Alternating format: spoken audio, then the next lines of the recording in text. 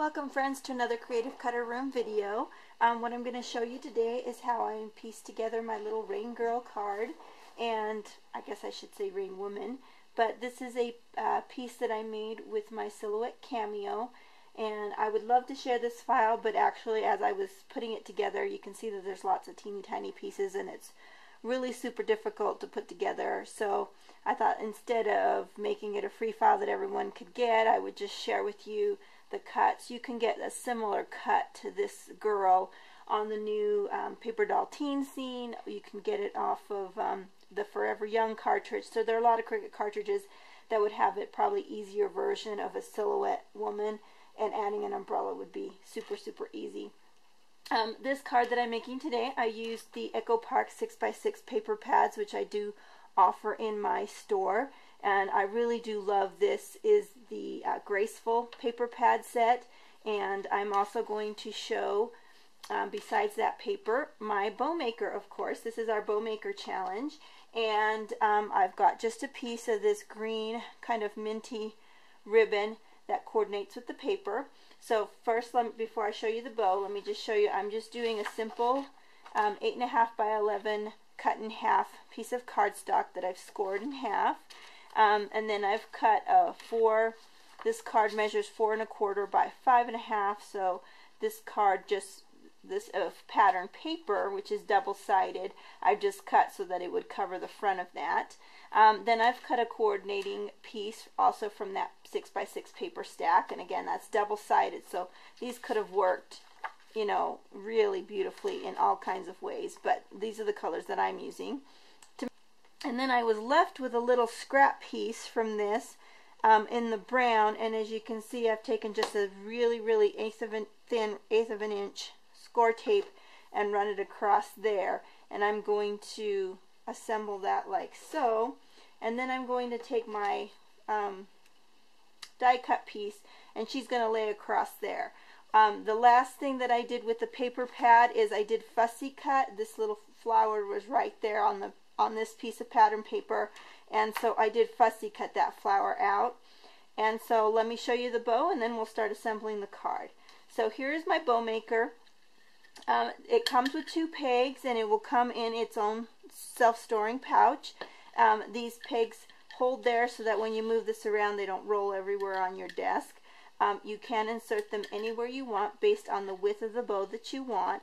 I'm going to make a really small bow, so I'm going to place those pegs the closest together. And then you're going to just take your ribbon, and you can choose anywhere from 12 to 15, 16 inches, depending on how big your project is, ribbon, so that you can work with it here. You're going to start with the ribbon in front of your block and in front of your pegs. You're going to hold one end with your right hand. Move that. You're going to hold one end with your right hand, and from the front you're going to wrap that around the back, and then take your loose end and tuck it underneath through the pegs and up over the top.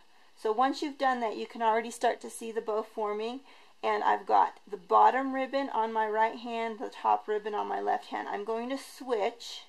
The switching makes it easier to do this next part, which is you're just going to take the top tail and tuck it up in the hole and come up over the top. And when you do that, I then wiggle just to tighten that piece up a bit and center my knot. So there you can already see that you have a nice bow. I'm going to take that off the pegs. What I like about the bow maker is it makes a bow, and you can see how hard I'm pulling on that, that doesn't pull apart while you're pulling it and fitting it to your card. You could take this bow and size your legs and make it a really nice pretty bow that has the tails hanging there, but what I'm going to do is on this little piece of extra paper I put a piece of score tape, and this is really thin 1/8 of an inch score tape. I'm going to peel that adhesive off, and then I'm going to center, well, not center it, I'm going to put this bow kind of off to the left here and attach that to that piece. So that's where my bow is going to sit on there. Now I could tuck that in and glue it. In this case I'm just going to leave myself a little bit of an end to glue to the back. And then I'm going to use just some more of this really thin score tape, and I just like how you can rip this rather than have to get your scissors out. A couple of small pieces of score tape there to hold the back ends of that. And I'm going to do this other side. And now I'll get my ATG gun and we'll start assembling the card. So that's my little bow piece that I have for my card. And I can fluff those little, I'm kind of making those look like petals. So I'm going to fluff that up here in just a second. So now I'm going to take my card using my ATG gun and just add some adhesive.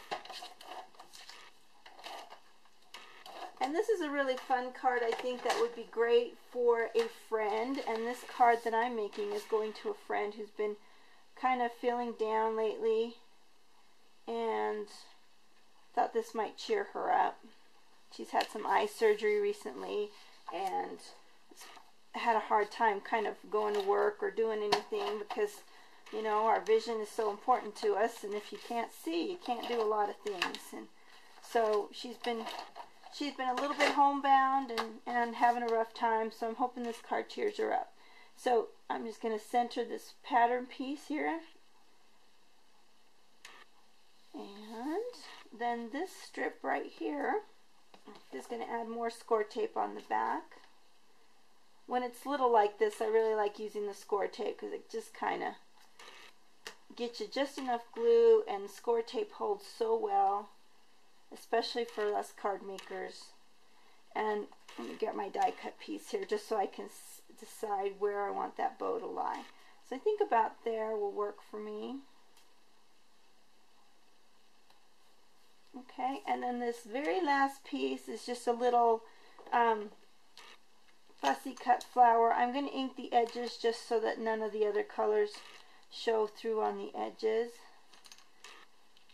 And then I think I'm going to just use a little piece of foam tape, and I've got a piece here, to raise that flower up just a bit. I might have made that too big. So I love this self-cut foam tape because you can really just customize the size you need. If you cut too much, you just trim it down, make it a little smaller. Alright, now I'm going to remove that adhesive. Sorry, my hands are probably in the way here, but I'll show you in just a sec. So I wanted that bow to kind of be the petals of my flower, so I'm just going to kind of tuck that in right there. And then I'm going to glue my little die cut piece on that end. Now when I mentioned that this die cut was a little bit difficult, I want to show you these little teeny pieces. I don't know if you can see them right there. They are very, very, very tiny. And without getting my tweezers out, it would be hard to put on this umbrella. I'm going to do that after I've finished with this video because I don't think you want to watch me struggle putting those little tiny pieces on. But those will be the embellishment around the umbrella here. And you'll see the finished card on my website, along with a lot of wonderful inspiration from my design team. Finished putting on those little pieces, and if you'll swing by my website, you'll see a lot of wonderful inspiration that my design team came up with for this latest challenge. We have a bow maker available as a prize, so I hope that you'll want to check that out. It costs only $8 on my website, plus some shipping and handling. And as you can see, will make your bow tying so simple and easy and fast, and you can create lots and lots of bows in a short amount of time with the handy bow maker. And I will finish up my card and post that on the website. So thanks for watching today, and be sure and visit www.creativecutterroom.com. Bye-bye now.